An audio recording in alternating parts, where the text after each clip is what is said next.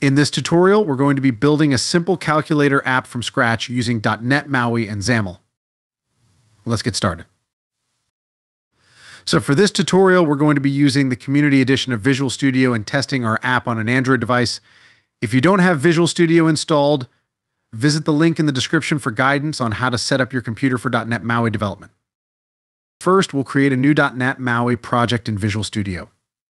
To do this, click on the Create a New Project button on the Start window. On the next screen, select .NET MAUI. From the Project Types drop-down to filter out the options, then select .NET MAUI App and click Next. Here, you can name your project and select the location where it should be created on your PC. Once you're done, proceed to the next screen. Leave .NET 8.0 selected as the target framework and click the Create button. Once the project has been created with the default template, we can now run the application on any platform we're building for. As I mentioned earlier, we're going to be testing our UI on Android. So in the drop-down next to the green play button at the top of the screen, make sure to select the device or Android emulator you want to run the app on. Next, click the green play button or press F5 to start debugging the app. Once the build and installation process is done, the app will automatically launch on your selected device or emulator. Now that the app is running, we can test out .NET MAUI's hot reload functionality, which allows us to make changes to the UI without having to restart the application. To test this, you can modify the text in the label to say "Welcome to your daily dose of .NET," and you should see the changes immediately reflected in your application. Pretty cool, right? So now let's get started with building this calculator UI. .NET MAUI provides different layout controls that we can use to position elements on the screen any way we want. Looking at our reference image, we can see that there are two main sections stacked vertically, the calculator display and the buttons. We can achieve this simple layout using different approaches, but for simplicity, we're going to be using a grid. So we'll delete the scroll view layout and everything inside it, and we'll define a grid with two rows, which we can specify using the row definitions property. The first row will have a height of 200, while the second will have a height of star, which means that it'll take up the rest of the space. Since we've modified the mainpage.xaml file, we'll need to also modify the mainpage.xaml.cs file and remove the onCounterClicked method. Now that we've defined the base layout, let's work on the first section of the screen, the calculator's display. From the reference image, we can see that this section has rounded corners on the bottom edges. To do this, we can use the border control, which lets us define a stroke shape. We can set the stroke shape to round rectangle and enter values for how rounded the edges should be. The order of the values goes from top left to top right to bottom left, and then bottom right. So to achieve the look in the image, we can set the top left and top right values to 0 and the bottom ones to 25. Next, we can begin adding our controls inside of the border control. The calculator display consists of two vertically stacked controls, an editable text field and a read-only text display. So we're going to use a vertical stack layout and place an entry control and a label inside of it. We'll put in some sample text in both fields so we can see what we're working with and adjust the design as needed.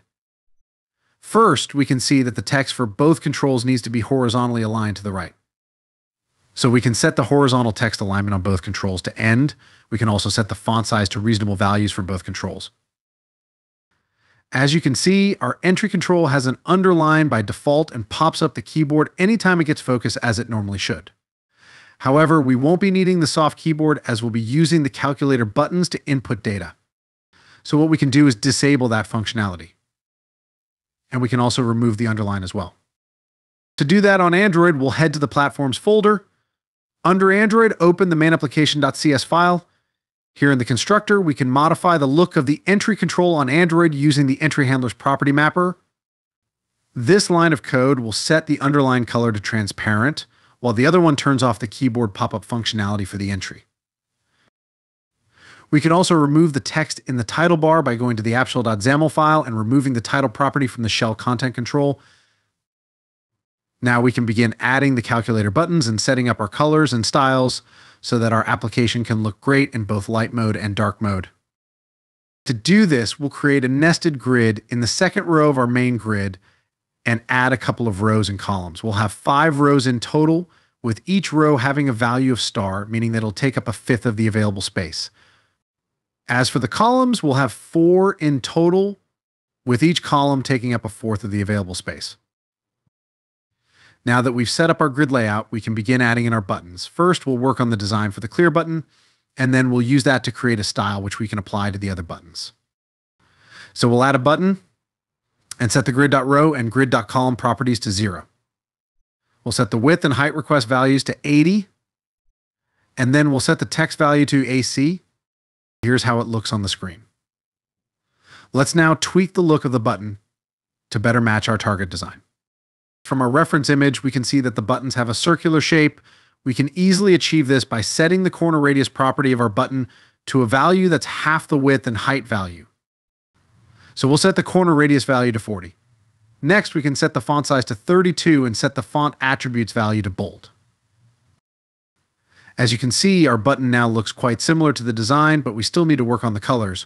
Working with colors in .NET MAUI is quite easy. We can add custom colors for our design in the colors.xaml file, which you can find in the styles folder inside the resources folder. So we'll add several colors, which we're going to need to implement both the light and dark versions of our design. Now that we've added our custom colors, we can come back to our clear button and set its background color to the custom light green color we just added. Then we'll set the text color to black. This looks great in light mode, but if we switch over to dark theme, we'll see that the colors could use some slight tweaking to make it look better.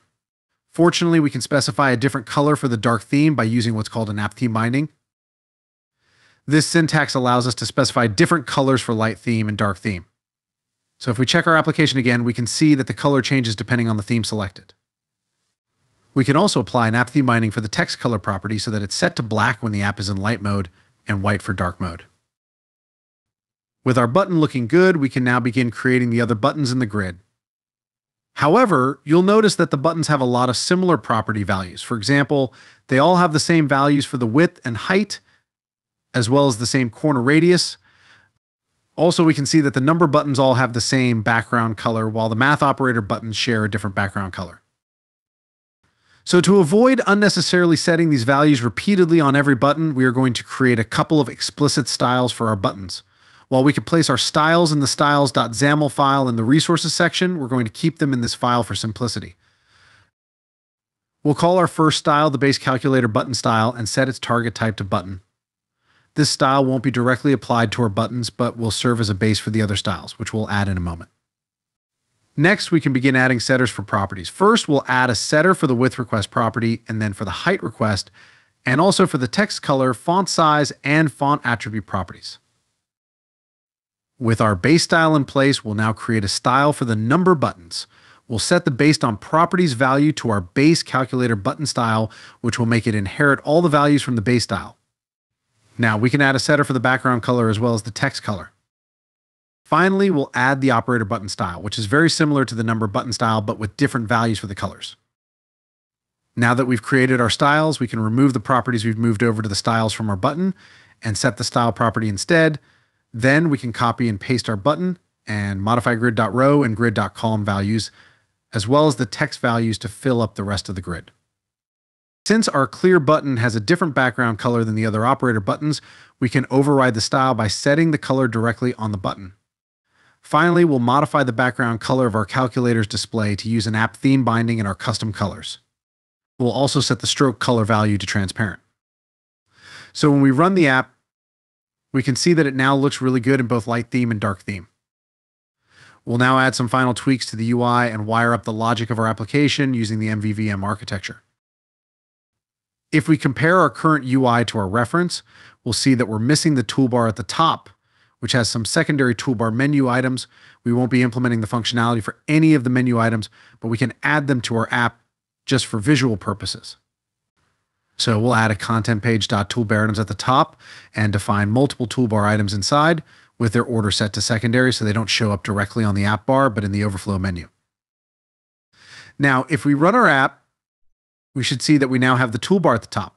However, we need to tweak the colors. We can do this by setting the shell.background color and shell.foreground color properties in our content page. Finally, we can add a padding of 12 to our buttons grid. With our UI looking good, we can now turn our attention to implementing the calculator functionality using the MVVM pattern. If you're not familiar with the MVVM pattern, you can check out this excellent video by James Montemagno, where he explains what MVVM is and why it's a popular architectural pattern for building apps with XAML. We're going to be using the community toolkit.mvvm NuGet package, which is going to make our lives much easier, as you'll see. So we'll install the NuGet package for our project. Next, we'll create a new class in the root of our project and call it main page view model.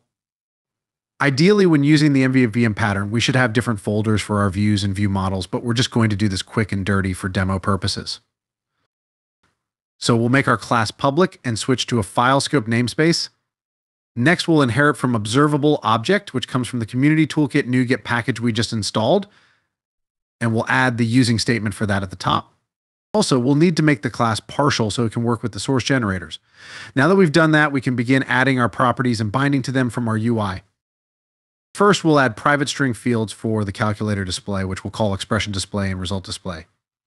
Now for MVVM, we should also have public properties with getters and setters where we can invoke the property changed event, right? Well, since this is an observable object, we can simply add an observable property decorator atop each of our private fields, and the source generators from the MVVM package will take care of everything else. Pretty cool, right? We can now head back to our mainpage.xaml file and begin binding to the properties in our view model. First, though, we'll need to tell our view about our view model. A simple way to do this is in the code behind for the main page view. So in the mainpage.xaml.cs class, we can change our constructor to accept a main page view model instance, and then assign that instance to the binding context property. For this to work, however, we'll need to set up dependency injection for our view and view model. So in the mauiprogram.cs file, we'll add builder.services.addTransient calls for the main page and the main page view model classes. Now in our mainpage.xaml file, we can set the text property of the calculator display entry to bind to the expression display property in our view model, and set the text property of the label to bind to the result display property as well. To test our bindings, we'll set the properties in our main page view models constructor to some sample values. Running the app, we can see that the values from our view model are reflected in the UI. Finally, we can add a method to our main page view model to handle when the calculator buttons are pressed. This method will take in a string, which we'll call button text, which we'll use to determine which button was pressed. We can easily convert this to a command by adding the relay command decorator from the community toolkit package. Then in our mainpage.xaml file, we can bind the command property in our base calculator button style to the handle button press command, which is generated for us automatically by the community toolkit package. We can also bind the command parameter property to the text property of the button that was clicked on. Now, we can add some simple code in the handle button press method to run the calculations using the datatable.compute method and display the result on the UI. If we now run the application, we can see that it mostly works, except for some edge cases. If you've enjoyed this tutorial, please leave your thoughts and suggestions in the comments below and check out other videos on the channel. Thanks for watching your daily dose of .NET, and I'll see you in the next one.